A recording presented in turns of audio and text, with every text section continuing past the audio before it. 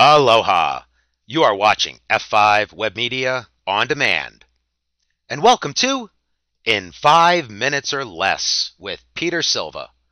And today I'm going to show you in 5 minutes or less F5's iHealth system, a web-based self-serve support application that provides insight into big IP product deployments through performance monitoring and automated analysis.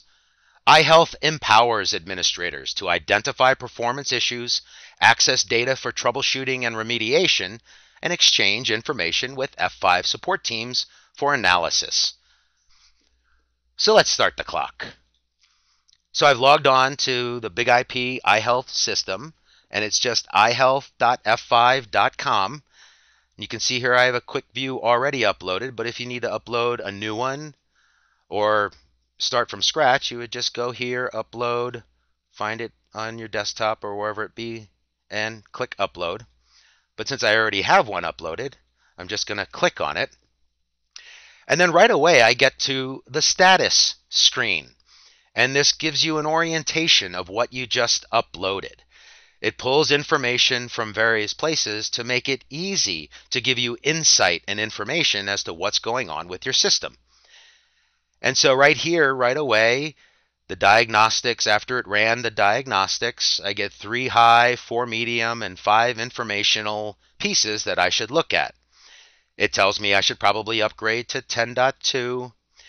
There were no errors in both the diagnostics or extracting the quick view. It gives me the file name, any other quick links that I need to get to, the system information like the platform, whether or not it's in failover mode, the configuration, how many virtuals and nodes and pools and iRules and those sorts of things am I running. The software, here's 10.1, that's why it told me immediately that I should go to 10.2, and any of the other licenses or modules that you're running on your big IP. And so right away, if you just click high, for instance, under diagnostics, it tells me all the high, medium, and informational pieces of information that it found. And even the high ones, it's kind of cool. So I just click on the solution. So things like default passwords are in use, malformed SSL or Java vulnerabilities.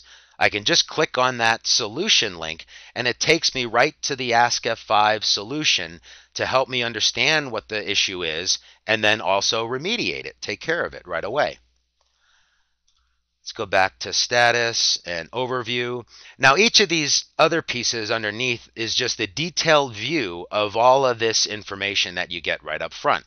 So if I click on hardware, it just gives me detailed information about the hardware, the same with the software, the same with the failover, and the same with the licensing. Now here if I go to network, it's kind of cool. You click on virtual addresses, it gives me all of the addresses that are running within that big IP system. And so here is a 443 virtual. There are profiles being run and iRules potentially within that pool. I got a couple boxes running in the pool, and then it tells me which monitors are running. And so this one's good on port 80. Now if I take this 192.0.2 here in my pool, you can see a couple are green and a couple are red. And so if you just scroll over the red, it says this particular pool member has been marked down. It's offline. But the one above it, right here, you can see it is available and enabled. And so the same thing with each of these. If you go down, if you want to go drill down by virtual server, if you want to drill down by pool, if you want to drill down by pool members, iRules, it gives you very detailed information. Your commands that are available, you can get into the big pipe or the TM shell, some of the configuration, any files that you need to get to, the diagnostics that were available right on the top screen, and then the graphs, which are kind of cool too. So blade, CPU, and then you can get the average CPU usage for each of the blades on the system, either 3 hours, 1 day, 7 days, or your custom. And then each of these, like for instance, I'll click on that one, you can download the image for local use or if you need to include it in a presentation or anything like that. And so it's real simple.